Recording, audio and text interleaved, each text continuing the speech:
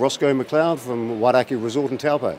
Wairakei is a conference venue, and that's rather than a hotel that has conference facilities, we're a conference venue.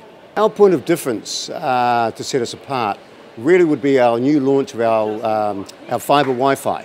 So that's been a big bug in a lot of conferences, having access to Wi-Fi, fast access to Wi-Fi. So we made the investment to introduce fibre. We now have fibre at the resort, so we have fibre Wi-Fi. How long have we been going? The resort was established in 1886. So we've been going a little while, we're still there, and we'll be around for a lot longer to come. Yes, it's all around part of the Wairakei Park, of which Wairakei Resort is situated in.